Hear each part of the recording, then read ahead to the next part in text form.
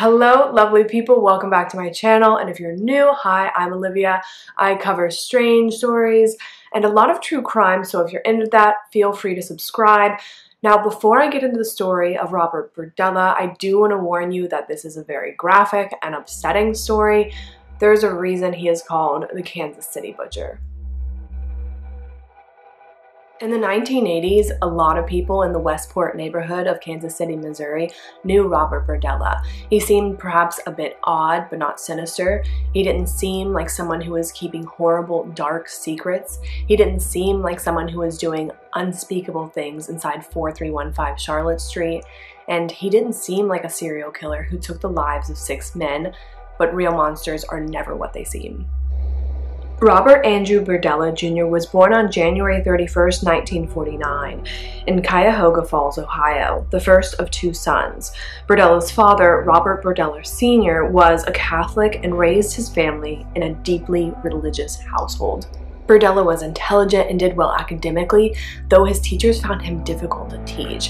He didn't socialize a lot with other students and was described as a loner. He had a speech impediment, wore thick glasses, had high blood pressure, and was described as unathletic. Unsurprisingly, he was a target for bullies at school, but also in his home life, his father, who valued sports, often compared him unfavorably to his younger brother, who was naturally athletic. Berdella's father was also physically and emotionally abusive towards his children, sometimes beating them with a leather strap. When Berdella reached puberty, he realized he was gay. He kept this a secret, which is understandable since it's Ohio in the 60s in a deeply religious household. But taking all of this together, it's a recipe for childhood trauma, which is not to excuse what he did later on, but he is not off to a great start. Then came 1965. He was only 16 years old when 2 monumental events occurred that shaped his life. The first was that he saw the movie The Collector, which is based off the novel of the same name by John Fowles. Spoiler alert, the plot revolves around a man who stalks and abducts a young woman he finds attractive and holds her captive in his basement, viewing her as a specimen. After several weeks, the woman dies of a contracted illness, despite her captor's efforts to keep her alive. This is why later on, in addition to being known as the Kansas City Butcher, Berdella is also known as the Collector. The second event was the death of Berdella's father, who died on Christmas Day in 1965 from a heart attack at age 39. His mother quickly remarried, which Berdella viewed as a form of betrayal against his father. As a result, he became increasingly withdrawn and became more involved in solitary activities, including writing to pen pals in countries like Vietnam and Burma.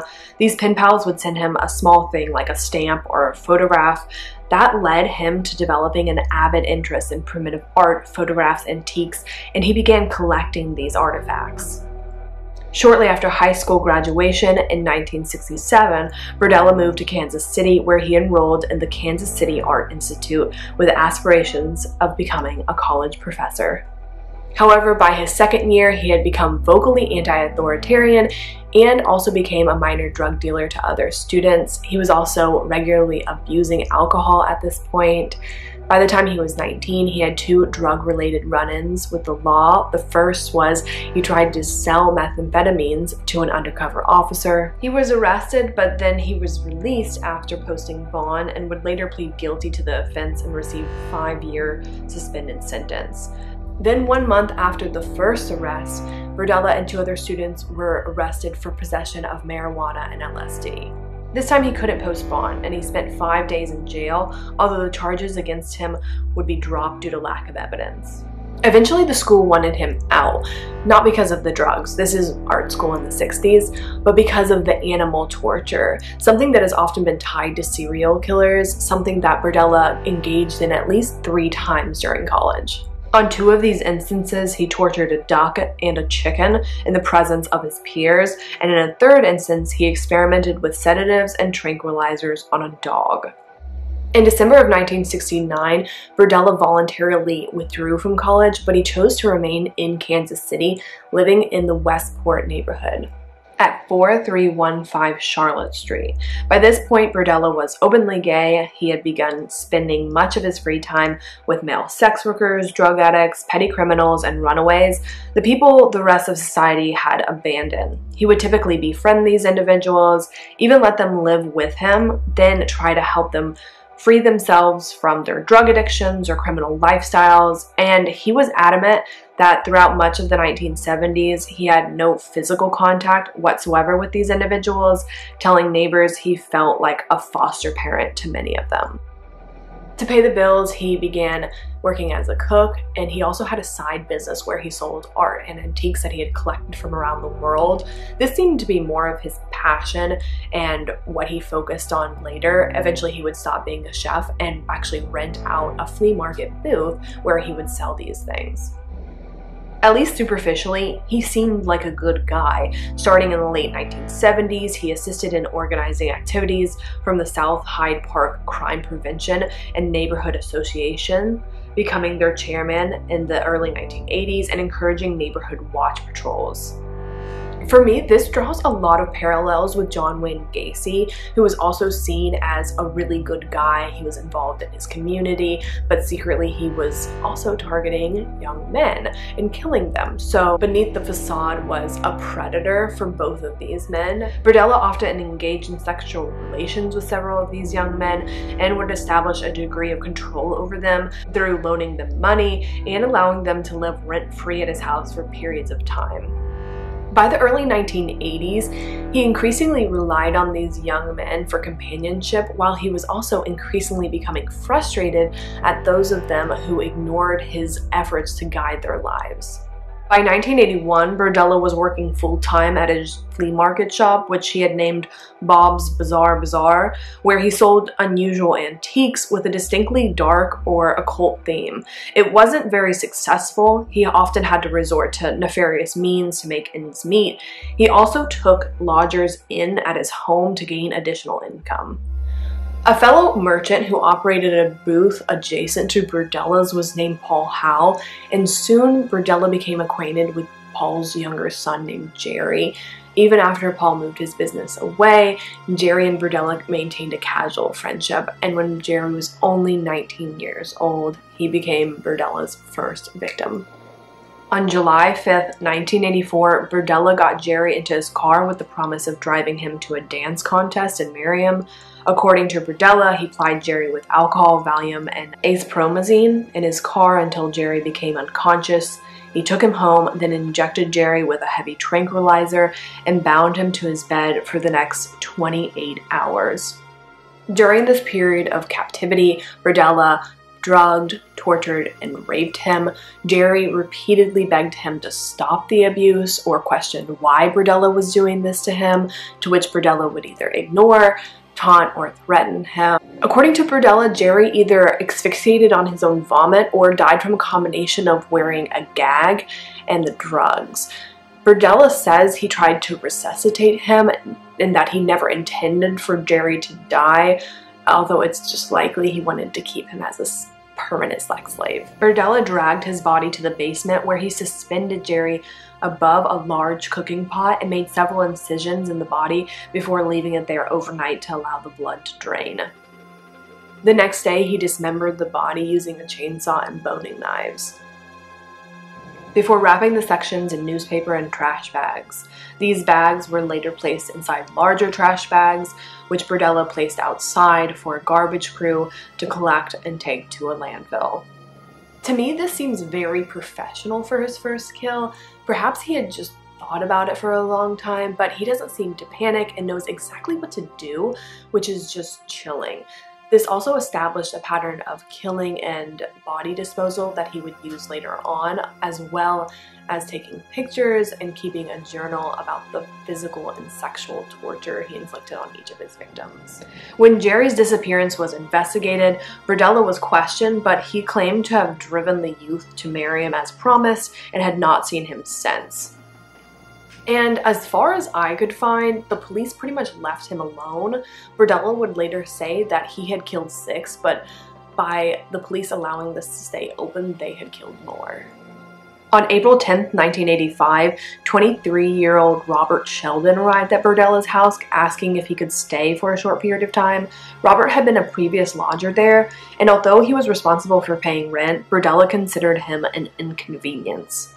Berdella would later say he wasn't physically attracted to and held no malice towards Robert, but he still chose to drug and hold him captive on April 12th when he came home to find Robert intoxicated. Rather, he saw him as an individual who he could, quote, express some of the anger and frustration that I had toward other people on.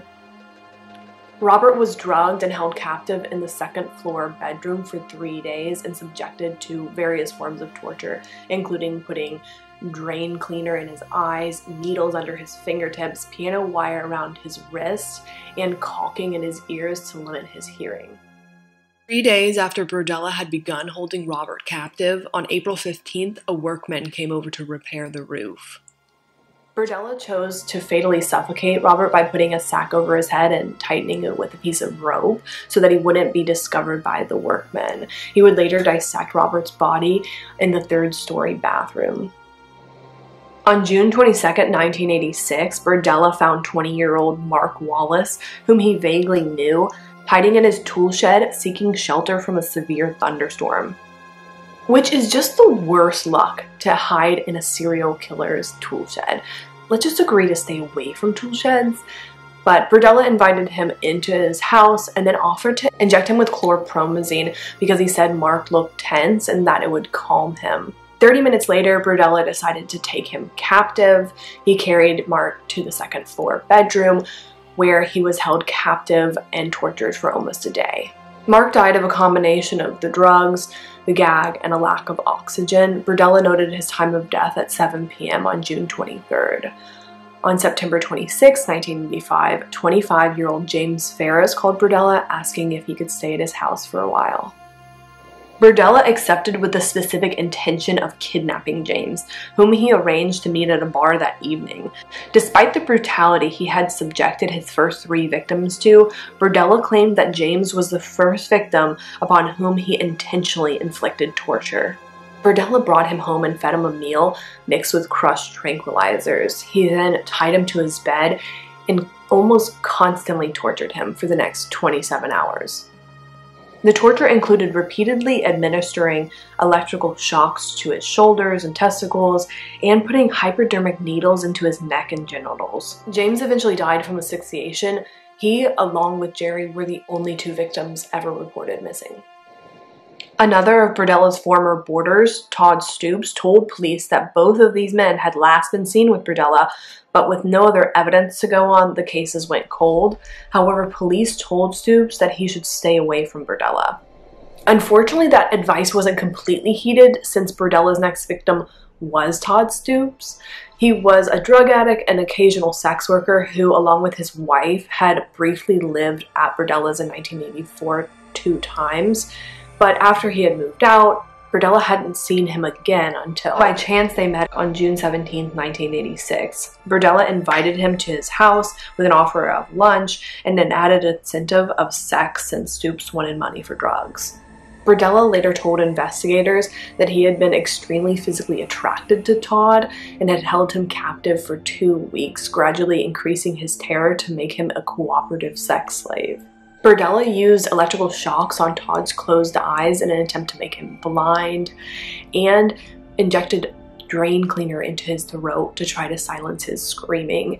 Todd grew weaker over the course of these 2 weeks, and on July 1st, 1986, he died from septic shock. In the spring of 1987, Berdella became friendly with 20-year-old Larry Wade Pearson, who eventually lived with him. According to Berdella, he didn't initially intend to capture Larry, but formed the plan on June 23rd. After having bailed Larry out of jail, the young man began jokingly referring to his practice of robbing gay men in Wichita.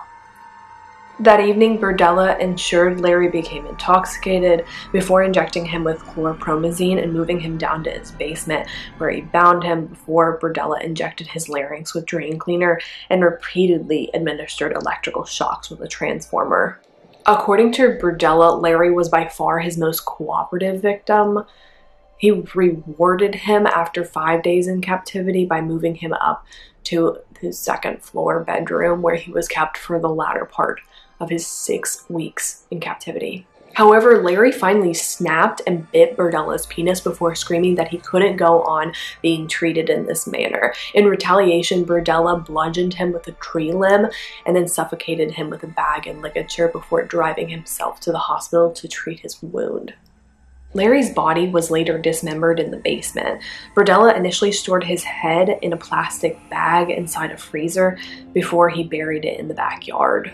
Though Jerry and James were the only ones officially reported missing, among the transient sex worker and underground communities, the others' absences were noticed. Rumors began to swirl around Berdella. Several sex workers who had gone to his house told their friends that he would tie them up, inject them with drugs, and inflict pain through various methods. And some of these sex workers claimed to have seen some of the missing men's belongings inside of Berdella's house.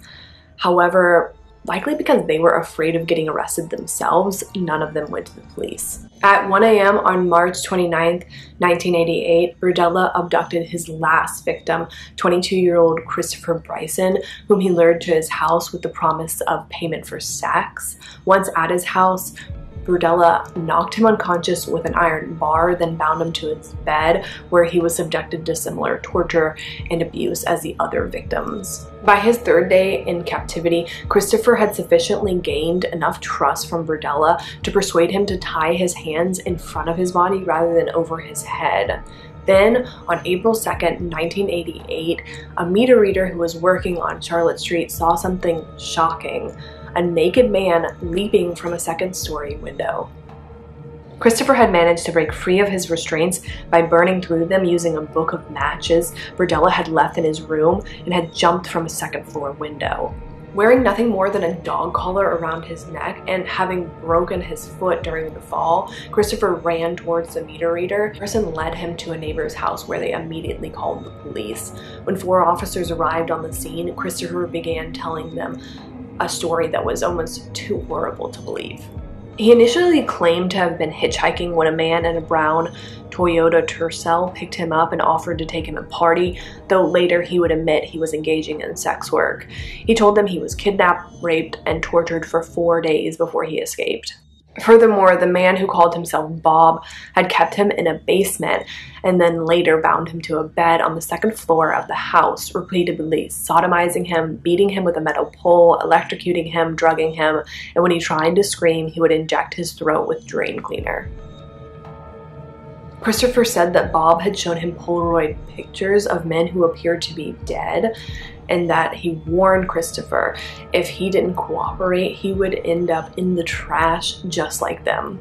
As Christopher spoke, the police officers noticed that his eyes were red and swollen, and he had physical damage across most of his body. 2 of the officers stayed there to maintain surveillance on the property. 1 took Christopher to the hospital, and the 4th officer called the Kansas City Police Department to request a formal search warrant for the property. Later at the police department, Christopher told them that his captor had shown him Polaroids of men, explaining that they had been his unsuccessful attempts to collect as sexual slaves. Berdella informed him that he had no intention of ever allowing him to leave, that he had killed before, and that if Christopher was uncooperative, he would increase his torture or kill him. On the afternoon of Christopher's escape, Berdella was arrested on charges pertaining to sexual assault. He declined to allow officers inside his home, but they got a search warrant. Once inside, police knew this would be a hard place to search. There were dog feces everywhere. It was stacked floor to ceiling with boxes, magazines, clothes, and random items. In the second floor bedroom, they found the evidence corroborating Christopher's story and more. Luminol tests showed massive amounts of blood, particularly in the basement, bathtub, and 2 trash cans. And just as Christopher had said, they found over 300 pictures of men in various stages of torture or sexual assault, and some of them appeared to be dead. They also found 2 human skulls, an envelope full of human teeth, and in a hallway, several human vertebrae that had been scarred by a hacksaw and knife marks. After analyzing the skulls, one was determined to be a high-quality fake, likely from Berdella's store, but the other was very real and belonged to Robert Sheldon. Police found a hacksaw and chainsaw And then inside the chainsaw was still tissue, blood, and human hair, which was evidence that the murders took place at the home, so they got a warrant to dig up the property. In the backyard, they found another human skull and a small bone fragment. The skull was later identified as Larry Pearson's. And on top of a dresser was a stenographer's pad with Berdella's writing in it, where he had kept logs of the torture and killing of each of his victims. There was also several newspaper clippings regarding a missing young man named Jerry Howell, and both a wallet and a driving license belonging to the missing James Ferris. The Kansas City Police Department formed a task force to try to identify the men in the photos. Many of them corresponded to men who had gone missing after 1984, but with only the remains of 2 men found, prosecutors decided to only go forward with trying 2 of the men because they were the only ones they could prove to a jury. On July 22, 1988, he was charged with the murder of Larry Wayne Pearson. He pled guilty to that to avoid the death penalty. On September 2nd, he was charged with the murder of Robert Sheldon. His attorney arranged a plea deal that in exchange for his confessions, he would be given life imprisonment. So between December 13th and 15th, he confessed to his crimes in vivid detail. That's how we know so much about the crimes, more than we would have known just from his writings, because a lot of those were in coded notation that he actually later explained to investigators. He confessed to the murders of 6 men starting in 1984. He was able to name all of his victims, and he was adamant that those 6 were the only people he killed. He confessed that he had chosen 5 out of the 6 victims because he had unsuccessfully tried to steer them away from their lifestyles. Berdella saw these as personal failures and became frustrated. The only victim that didn't fall into this pattern was Mark Wallace, who had been seized in a moment of opportunity from the tool shed. He talked about how the collector had left such an impression on him and was a motivating psychological force in the actions he exhibited against his victims.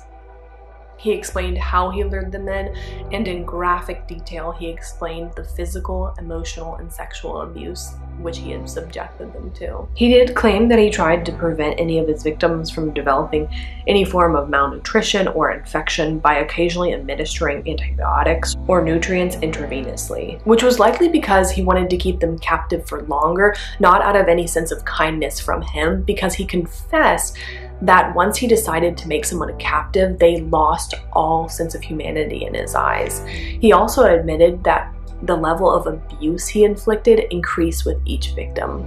On occasions during his final 3 victims' periods of captivity, he ceased making additions to his logs because he assumed the victims would not, quote, be able to make it much longer. He said the Polaroid images acted as both recordings of the events and trophies. You can see some of the Polaroids online today, but be warned, they are very graphic. Through his confessions, investigators learned that the bodies of the 6 victims were dismembered, put in trash bags, and later taken to the landfill. None of the bodies have ever been recovered. From behind bars, Berdella arranged to sell his collection through a series of auctions. The appraiser in charge called it, quote, mind-boggling accumulation of about 2,000 rare antiquities, ordinary household goods, and an uncountable assortment of egregious junk. The bulk of the estate, including the house on Charlotte Street, was purchased by eccentric local millionaire and former bank robber Robert Berdella, who had it demolished in 1993. Berdella was incarcerated at Missouri State Penitentiary. In the fall of 1992, he wrote to a minister complaining that the prison officials weren't giving him his heart medication. On October 8, 1992, at 2 p.m., Berdella complained to prison staff of heart pains. He was taken to a hospital where he was pronounced dead from a heart attack at 3:55 p.m. He was 43 years old. And that is the story of Robert Berdella.